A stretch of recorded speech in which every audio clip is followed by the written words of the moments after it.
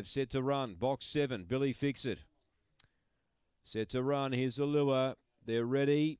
Racing, Billy Fix It away pretty well out wide. There's speed out wide of Vintage Storm. Billy Fix It drives with him though. That's getting tight.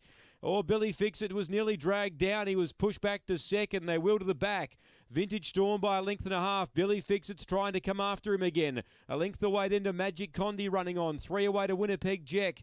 Then came Nitro Kiss. Well back was Victor's Campanile and Symphony and Flown Away, the last pair. On the inside, Magic Condi now got the run, is coming out after them, and Magic Condi came clear. Winnipeg Jack second. Vintage Storm third. Billy Fix It. The well-back runner, I think he ran fourth from Nitro Kissed, Victor's Campanile, and Symphony was one of the last in.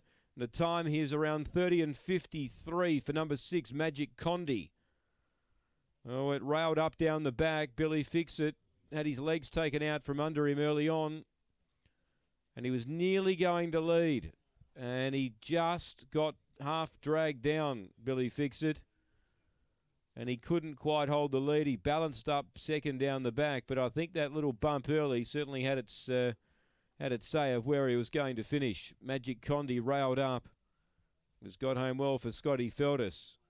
30 and 53, 2-second Winnipeg Jack. And number 8, Vintage Storm, the early leader. 7 4th, Billy Fix It.